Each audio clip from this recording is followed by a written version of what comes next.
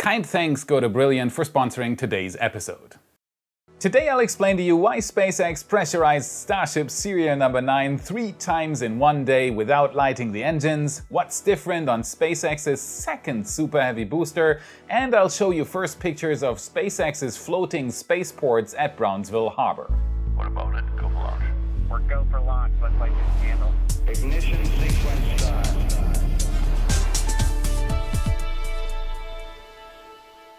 My name is Felix and I am your host for today's episode of What About It? And as always, there has been a lot going on in the space industry lately, so let's dive right in. Starship updates. Sea launch platforms, new test tanks, Starship serial number 9 wet dress rehearsal, Starlink launch. A normal week in the life of Elon Musk, and that's not even mentioning the milestones he and his workforce hit with his other companies.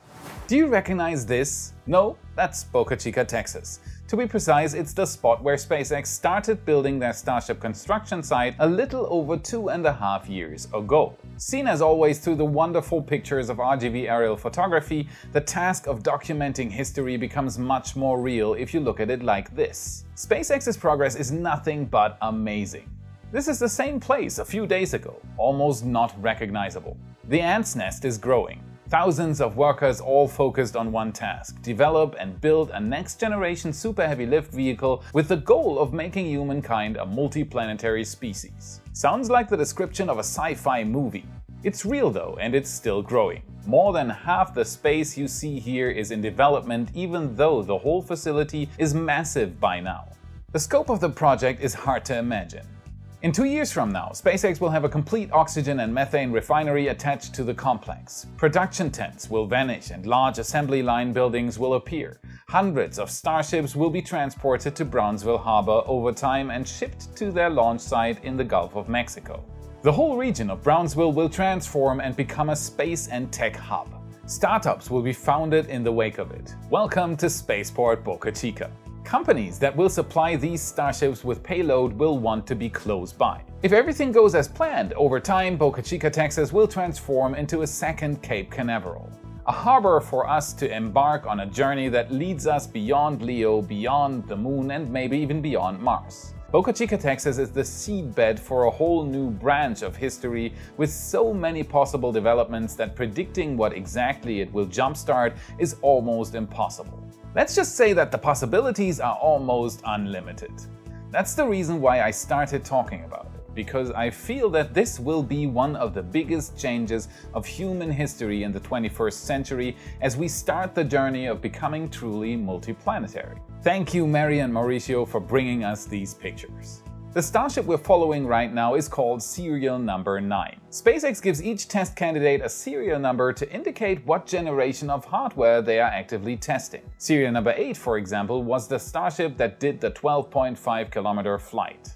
Serial number 9 is undergoing the most rigorous tests to date. Pressure test, triple static fire, more pressure tests, and yesterday 3 aborted static fires. But were those really aborted static fires? If we look at Lab Padre's camera feed, who again had the best pictures of what was going on at the launch site, we can see an almost identical process 3 times. Fueling starts, frost builds up, a siren is heard, and everyone is getting ready for the anticipated static fire, and nothing. Detanking, recycle, start again. We saw this 3 times. Every time the tanks were filled slightly differently, sometimes more, sometimes less fuel and oxidizer, as you can tell by the frost building up on the side. Every time though leading to what looked like aborts, all the way into the late evening. There of course is one other possibility for what SpaceX did here on Wednesday.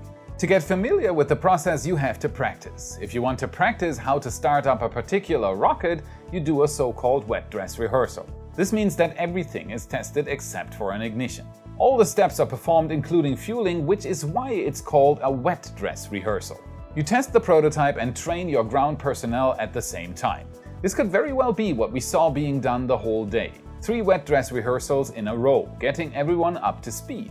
But SpaceX doesn't only do one thing at a time in Boca Chica. That's not how this will work. The task at hand is so large that things have to happen simultaneously if Elon still wants to be alive by the time we actually build our colony on Mars. While Starship serial number 9 is still waiting for that static fire, SpaceX is getting the next prototype down to the launch site in preparations for more testing. Test tank serial number 7.2. SpaceX is testing a new thrust pack design, and maybe even more importantly, they are testing a new steel down from 4 to 3 millimeters in thickness, trying to save weight in hull construction, which in the end would get them closer to their aspirational goal of hitting 150 tons of payload to low Earth orbit for future Starships. Tests might start after the serial number 9 flight, but it's good to see that there is no lack of test hardware. And as if that wasn't enough, SpaceX has also started construction on the second Super Heavy booster. So what's going on with Starship prototypes right now will continue with booster prototypes as well.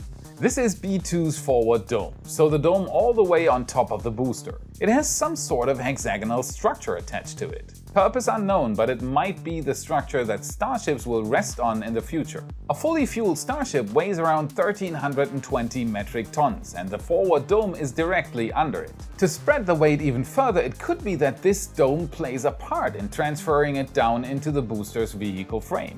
Strap in, because we might see 2 Starship Super Heavy boosters being built side by side very soon.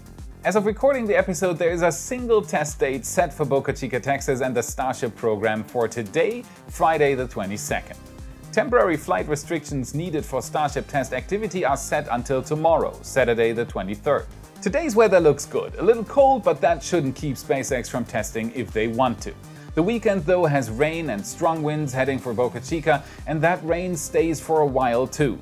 The whole next week won't be perfect at all for a flight test. If at all, SpaceX might have to act quickly if they want to use the cloud-free moments. We'll have to wait and see together. What do you think? When will we see the first Super Heavy fly? As always, tell us in the comments. SpaceX's floating spaceports under construction. The Y family needs your support. Give the video a like, subscribe and share it with your friends on Twitter or Facebook to show the YouTube algorithm that you appreciate the content. Gain access to our Discord server where you can meet me and the rest of the team, or get a completely ad-free release of each and every episode provided just for members. Or do you know about the Y Warehouse? Shop for your next Starship shirt and look as awesome as you feel. Links can be found in the description. You rock!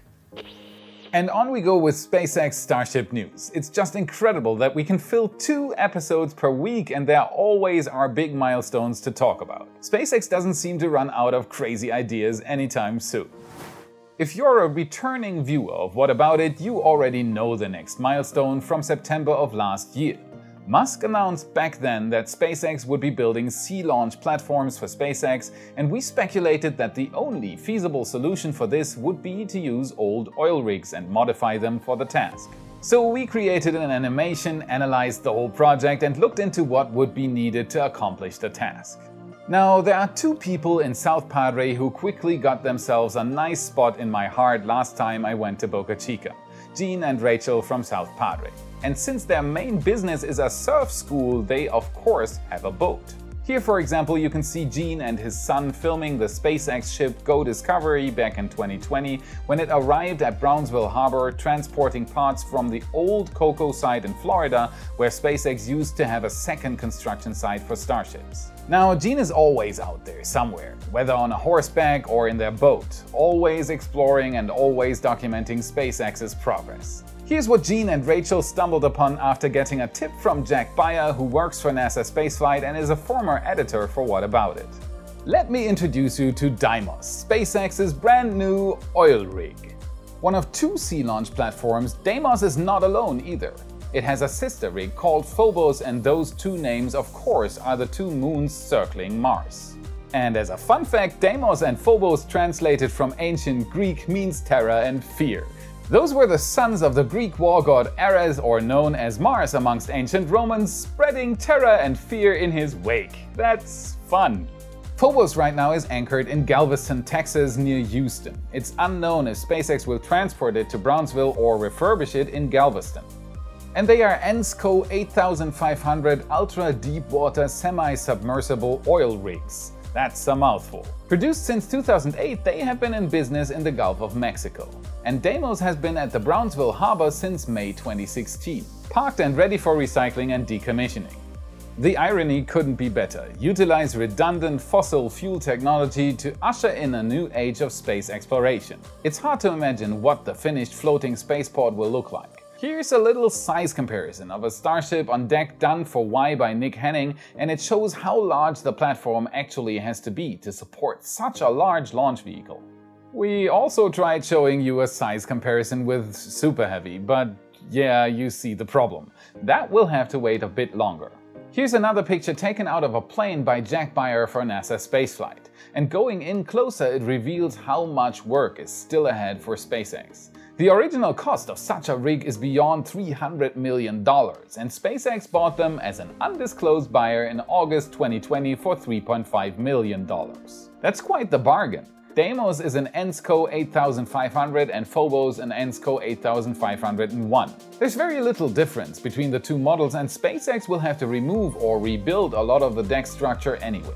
After work has finished, SpaceX can either tow the rigs to their destination or lift them out of the water and carry them with a specialized transport ship. This picture is of an ENSCO 8505 being transported out to the Gulf of Mexico, so we can expect a very similar sight at some point in the future.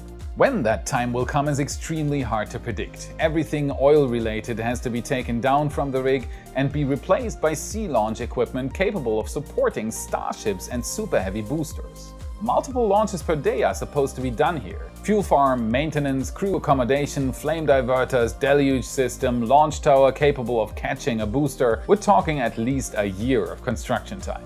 Lots of work is ahead for SpaceX, and all of this while developing the prototypes in Boca Chica, while building Starlink, launching astronauts to the ISS, working on Artemis with NASA. The future is bright for SpaceX. One thing is for sure though, I will make very sure to keep you up to date, and we're already working on some eye candy for you, so stay tuned.